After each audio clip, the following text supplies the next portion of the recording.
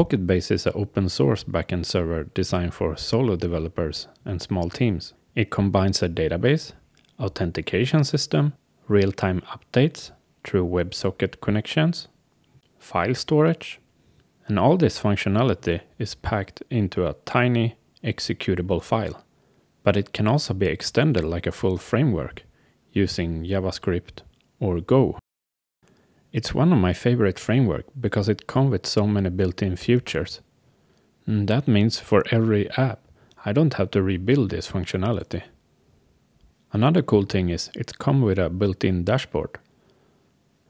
In this dashboard, you can log in and manage your backend.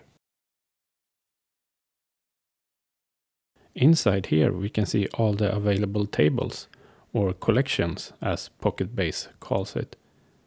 And we can also create new collections. So we can add a name, and we can also add all the fields that should belong to these collections. And here you can select what type a field should be. And then we have the API rules tab. Every collection comes with full CRUD functionality API, and we can also set if it should be public available or only available for authenticated users. We can also click on rows, and when we do that, we can edit the record.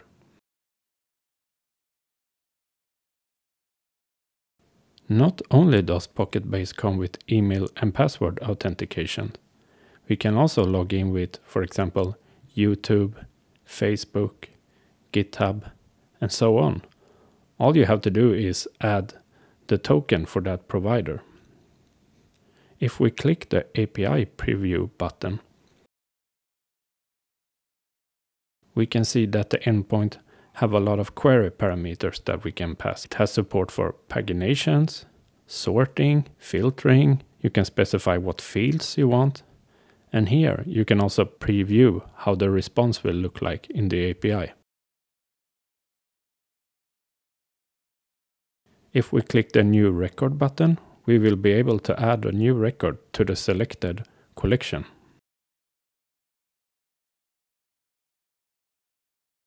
PocketBase also comes with built-in logging functionality. So here we can see the logs for the server. And it has a settings tab where you can configure general server settings, email settings where you can connect your SMTP server,